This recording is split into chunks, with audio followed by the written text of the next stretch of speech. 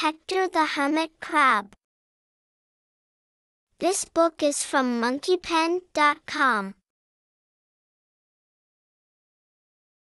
As Hector the hermit crab crawled along the sandy shallows of the lagoon, he noticed a strange shadow form across the small hills and valleys of the sand.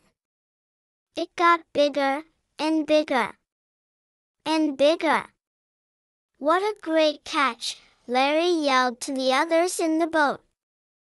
"We now have over 100 hermit crabs, 50 starfish, and who knows how many snails to sell to the pet shop. Let's go and deliver our precious cargo." About 1 week later, Tammy and Jimmy were shopping with their mom at a new plaza that had just opened in their town. It was a nice plaza and built just across the street from a small beach, a lagoon, and the big, blue, beautiful ocean. They liked to shop with their mom, but today was different. All of the stores were new and their mom was shopping for a special gift and had told them that they couldn't buy anything. They weren't bored, but they were definitely not happy. Jimmy mumbled as they walked. "Another shoe store, oh look, more dresses, pots and pans, just what I need." "Jimmy," Tammy said, "it's hard enough as it is without listening to you complain. I don't like being here any more than you, but you don't hear me grumbling." "What are you doing now?" Jimmy asked. Their mom smiled and just kept on walking through the maze of stores. "We're almost there," she said. "Almost where?" asked Tammy. "Almost at another shoe store," blurted Jimmy. "Actually," their mom said, "I was thinking of the new pet shop. It's supposed to be the best in the area. It has a giant aquarium with all kinds of fish, even a shark. There are birds, dogs, cats, lizards, and more. It's almost like a zoo. I thought you two could spend some time there while I got that special gift." Well, this changed everything. Tammy and Jimmy were now excited and couldn't wait to get to the pet shop. As they went around the next corner, there it was. A huge door with a giant sign. The Amazing Animal Emporium. As they walked through the door, they couldn't believe their eyes. There, right in the middle of the store, was an aquarium that was bigger than any swimming pool they had ever seen. They walked around and peered into the water and saw all sorts of creatures. "Look at all the clownfish," Tammy said. "Well, they better swim fast." "Look at that shark," Jimmy replied. Oh, they were amazed. There seemed to be every type of fish and sea creature right in the middle of the store. This truly was an amazing pet shop. "Let's see what else is here," yelled Jimmy as he walked off to explore.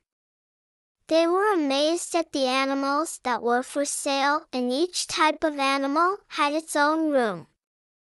The door with the sign, Slithers, had all sorts of snakes. The pond had frogs, toads, and giant dragonflies. Arachnoland had spiders, and Chirps had hundreds of different birds.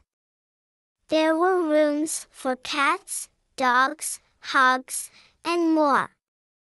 "I wonder what's in Little Critters," Tammy said. There's only one way to find out, Jimmy replied as they walked in together. As they looked at all the small and sometimes unusual animals, they were amazed that people had these as pets. There were mice, chipmunks, moles, starfish, snails, clams, beetles, and all things small. "Look at this," squealed Tammy. "A hermit crab." "Cool," replied Jimmy. Although the crab didn't do much, they watched with fascination as it crawled over the sand and rocks. Once in a while, it would start to come out of its shell and then quickly pop back in and cover its face with its giant claw. "He's looking for a new and bigger shell for his home," said their mom. "I'm glad I was able to find you too. This place is big." Tammy looked at the crab and said, "Bye, Hector." "We'll miss you," Jimmy waved to him and turned to walk away. As the three were leaving, they heard a tapping on the glass. "I don't believe this," said their mom. "That crab is saying goodbye to you too. I guess we'll just have to buy him and have a new pet."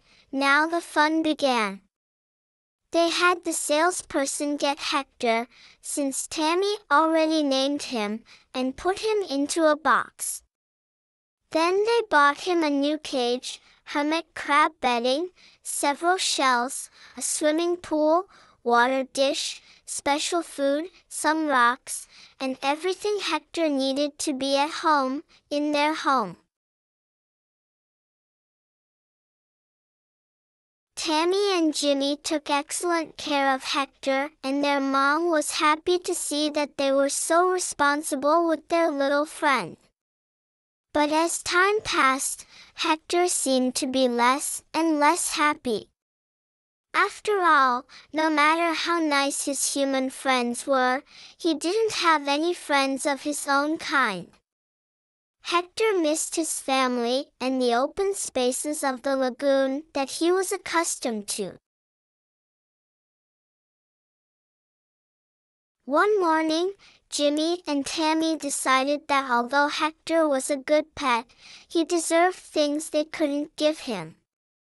"Mom," Tammy asked from across the room, "can we let Hector go?"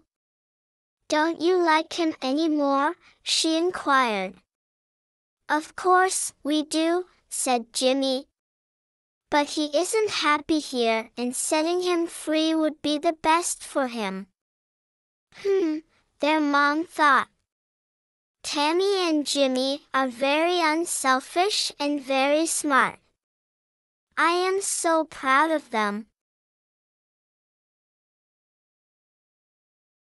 Later that day, their mom took Tammy, Jimmy, Hector, and all of Hector's things to the lagoon across from the plaza. Tammy carefully took Hector from his cage and placed him in the sand next to the shallows. Jimmy put his swimming pool and rocks in the sand, and their mom placed his food dish securely between two rocks. As they left with the empty cage, they thought they heard a faint tapping on a rock. They turned to see Hector and several other hermit crabs slowly crawling into the shallows.